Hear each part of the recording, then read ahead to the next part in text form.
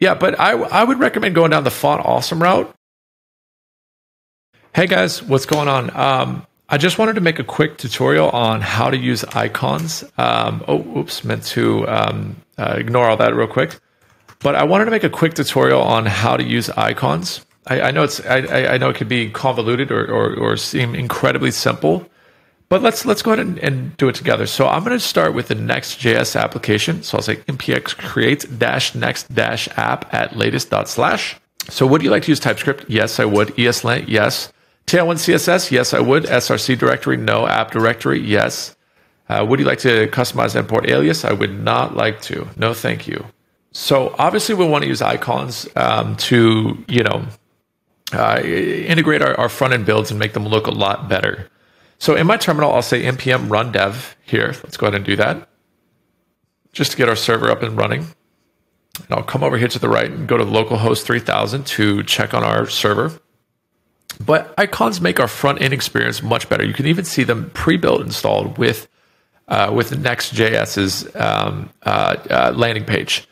So I will go ahead and open up this Explorer tab. Let's open up this app directory and go to page.tsx. I'm going to copy from main down. I'll actually just close it from main to main. And let's delete everything that comes out of the box with Next.js. So we should be left with nothing here, and I'll just give it a plain div, and I'll say hello world.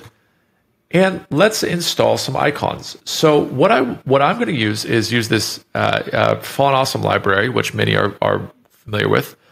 And what I can do is crash my server. I can hit Command C or delete the server to stop it from running. Or I can open up a new one. And I want to install or push in this npm install command. So I'll have this in the description below. But basically, it's going to install all of our free Font Awesome SVGs and icons. And while that's installing, I want to go ahead and go to, it's already done installing. So I'll just npm run dev. And I want to go back to our file here. So our server's back up and running. I can close out of the terminal. And what I want to do is import Font Awesome from, how is it? From I believe it's Font Awesome. Oops, spelled awesome wrong. Font Awesome. Oops, guys, I'm sorry. I'm Font Awesome icon.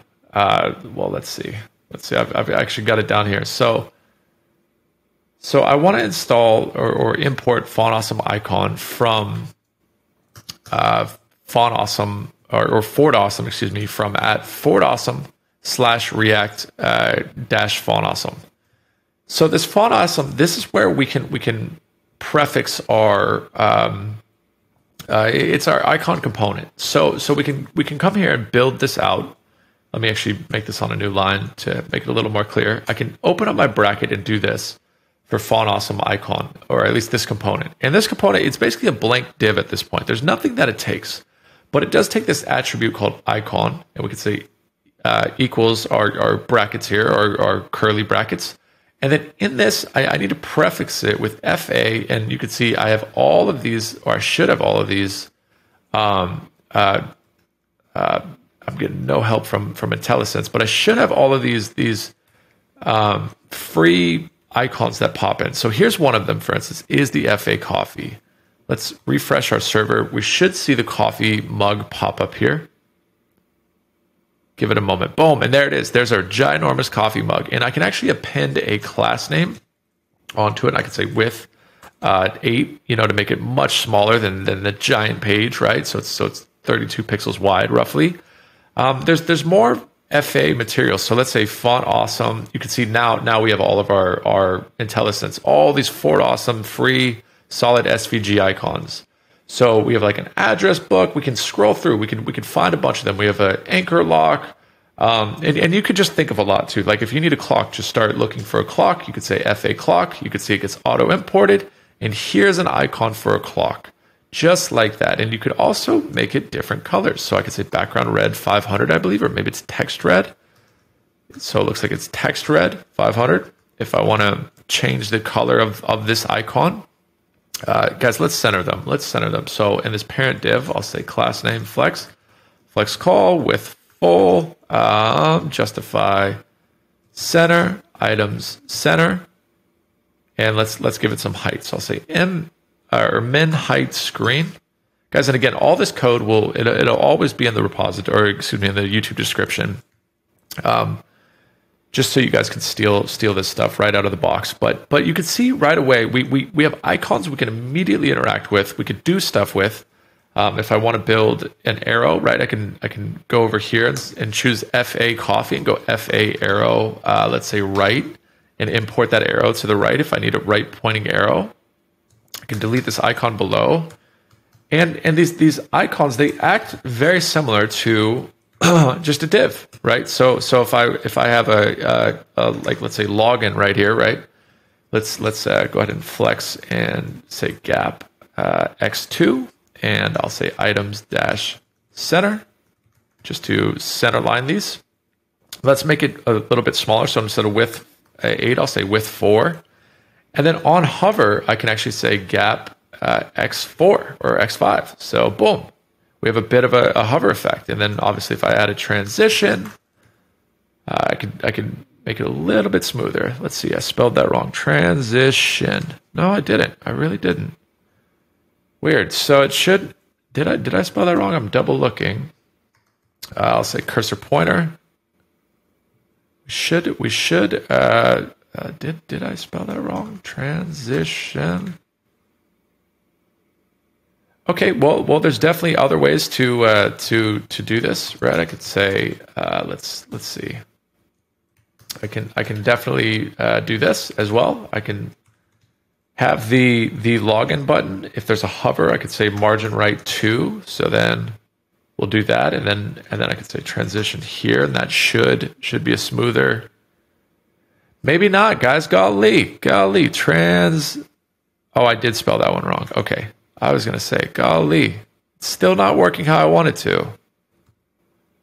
But point being, guys, is you have all these icons that you can still apply, or should be able to apply your normal classes to. So I could say opacity 100 for this, or hover opacity 100, and let's do opacity 50.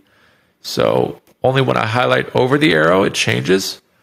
But right out of the box, Font Awesome has these awesome icons right here for you. So take advantage of them. I think they're great. They are really useful. I use them all the time, and it's very easy to integrate, and it's free. So that's one way to do icons. The next way to do it is to look up images. So if I want a PNG image of clock, let's say. I could obviously steal these as well. So that's an effective way to do icons as well. And you can save this image somewhere. So I could save it, boom, like as a free clock icon. And then obviously build a folder here. So I can have my assets folder with this clock icon. I've done this many times as well. So assets, and then build an icons folder and drag and drop this downloaded file. We can rename it to clock. And you can see this one's actually not a real PNG. So I go to this website called remove.bg, and you can drag that in, and it'll actually clean it up where it will become a PNG, meaning it has no background. So this website, remove.bg, is a very effective tool as well. And then you can go ahead and download that, and that should actually be a real icon here with no background. So let me delete this one out. And I'll rename this one to clock.png. Yeah, but I would recommend going down the Font Awesome route. And then obviously you guys can import that as that clock PNG and use it as such. But I would recommend going down the Font Awesome route, because you could change the colors. And not only change the colors, you could change the size really easily, and it's really consistent. Very consistent. It's no different than having a out-of-the-box component. So I will have the npm command and this repository in the description below. I think it's a great library, and steal it, guys. But that's how to integrate icons on the front end.